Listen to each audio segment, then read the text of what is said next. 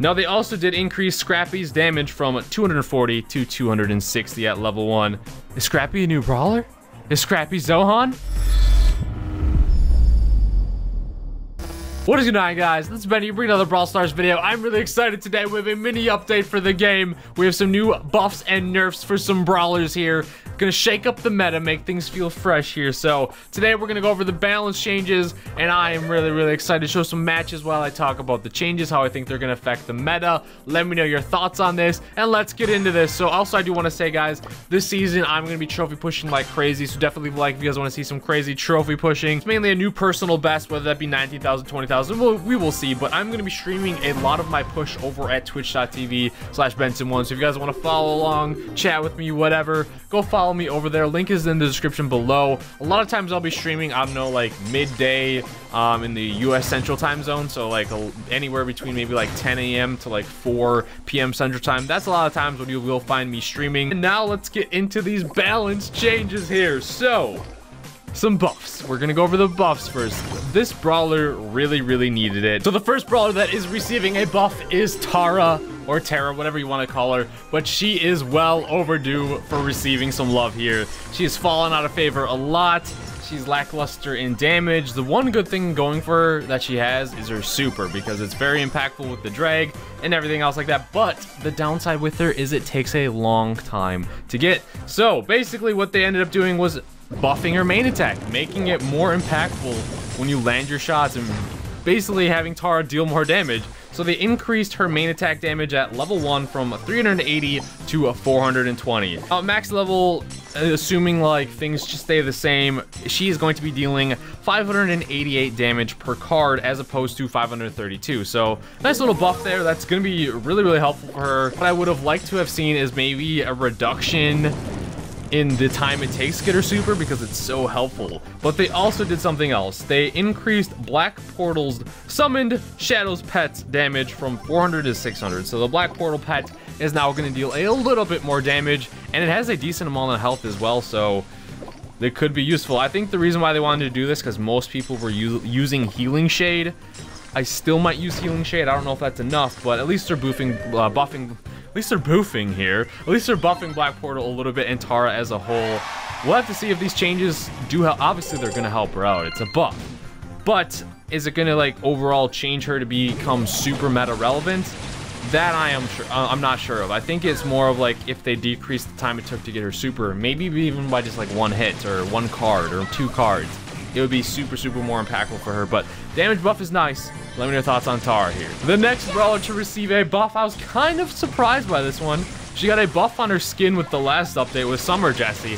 Now they're buffing her stats. So Jessie is going to be getting an increased main attack damage at level 1 from 820 to 840. Assuming these changes stay the same, because I'm recording this a little bit before the balance changes go live. That's why I can't show you actual gameplay changes of them yet. But her main attack at max level was currently, before the update, was 1,148. That is getting buffed to 1,176. So she's going to hit a little bit harder, and I think she's going to even be a very good choice now, even more than she already was in Takedown for sure. And now hopefully this lets her branch out to other game modes, because she has fallen out. I've said this with Tara too. She fell out of favor in like being as a gem carrier brawler. Now they also did increase Scrappy's damage from 240 to 260 at level 1. Is Scrappy a new brawler? Is Scrappy Zohan? No, it is her turret, if you did not know. So Scrappy is her turret, and before it did 336 damage, and now it is going to be dealing 364 damage, assuming, like I said, everything stays the same. And that's a lot of damage. If you, like, her turret is so annoying. A lot of times you cannot take care of it, and it is just frustrating when it is shooting at you.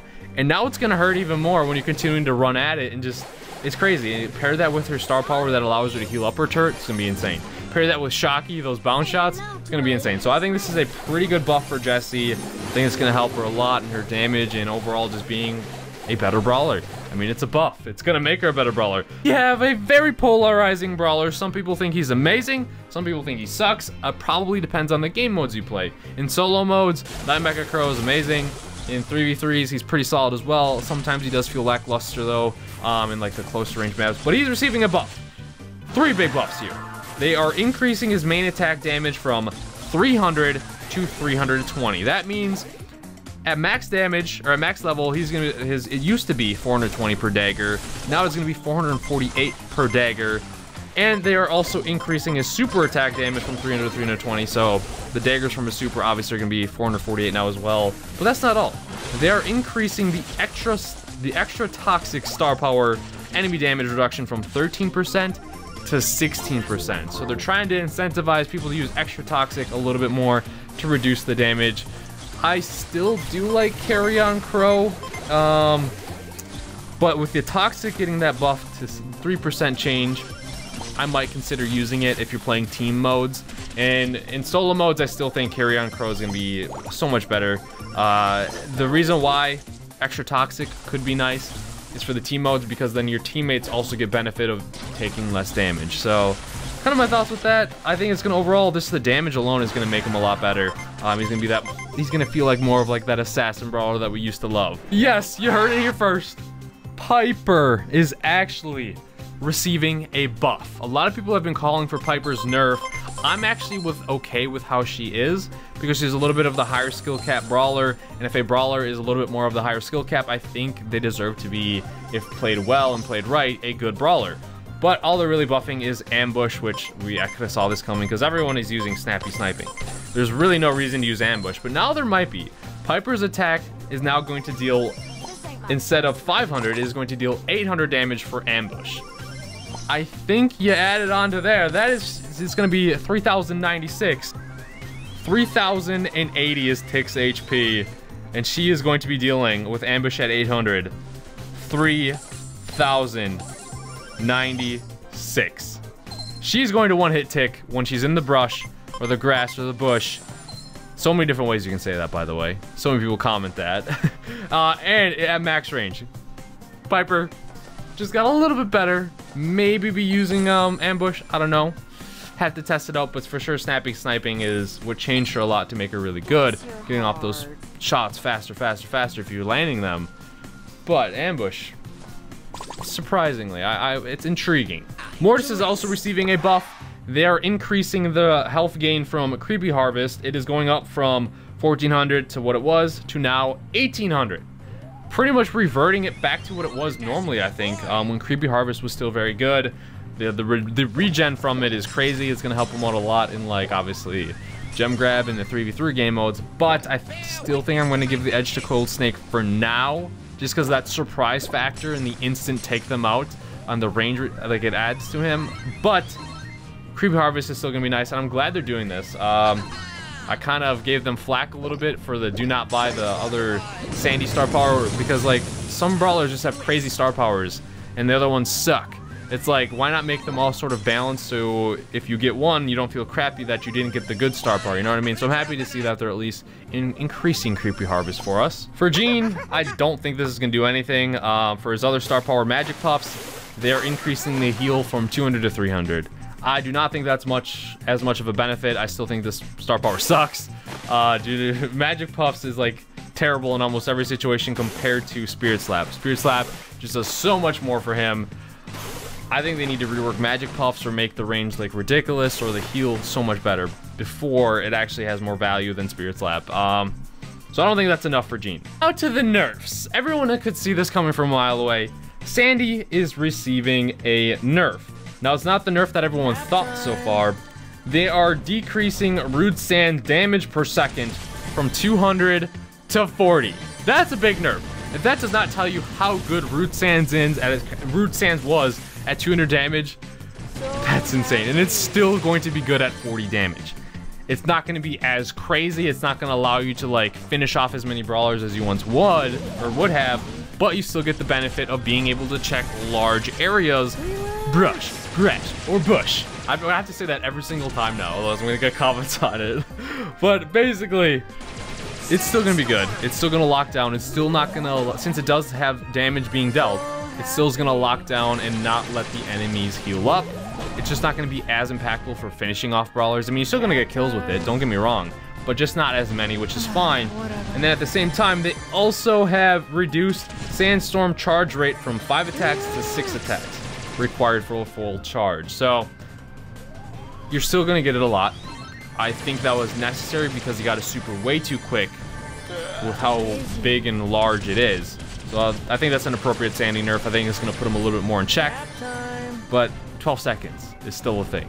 So BB receiving some nerfs. They are changing batting stance here, or reducing the batting stance. Batting stance shield damage reduction from 40% to 30%. So she's not going to feel like she has so much more crazy health. So batting stance getting nerfed, I'm okay with that.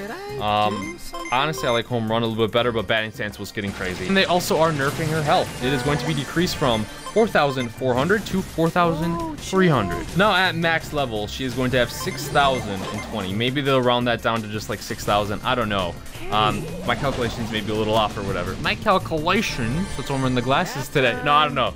It probably will be around 6,000 now for HP. Sorry, my numbers aren't as exact. We just got the patch notes like slightly earlier from the release, but we don't have like a dev build to show you guys the actual update changes with it. This brawler was so annoying. I hated facing him. It was unfair. It is Tick. His main attack, mini mines, are now deployed in a fixed pattern on the ground. So they're not going to be random. They're going to be probably similar to the Spike or it's going to be similar to Spike. You know, I know you guys know how without Curveball, it's always the same pathing where they go. It's probably going to be some sort of triangle, I had to guess, or some sort of area circle. They're always going to look the exact same when you throw those Ticks. Tick's main attack. I wish they did that with Piper's Super.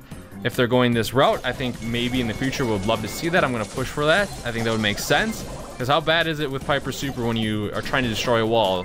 You jump back, and the bombs don't go where you want them, and they don't destroy the wall. Worst feeling. So hopefully with Piper they fix that if they're doing that with Tick. Because now these bombs are going to be set on the map, and exactly that's going to help you for dodging as well. So that's really awesome. The random, as long as they take randomness out of the game, I'm happy with that.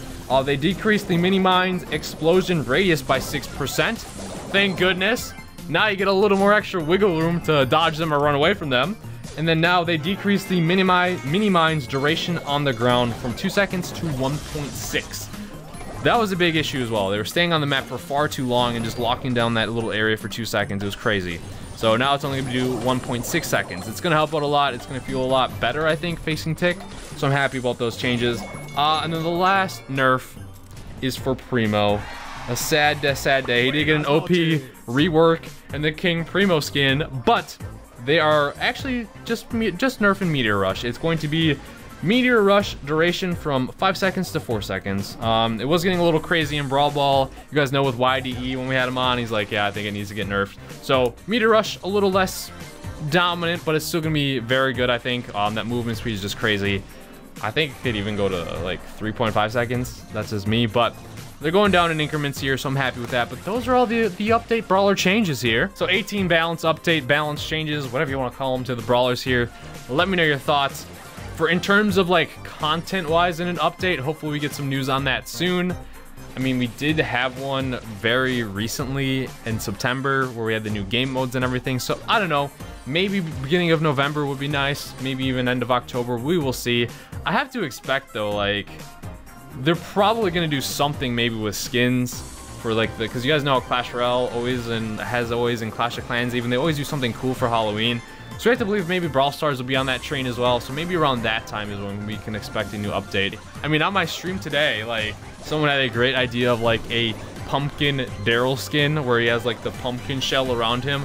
That would be epic. So there's so many cool ideas. So I hope to see an update or some sort of maybe just like skins or something for Halloween. I think it would be so cool. But let me know your thoughts. Stay tuned, subscribe, hit that bell notification or whatever, because whenever we do get new update news or whatever, you're gonna see here first. So thank you guys for watching, subscribe, and I'll see you guys later.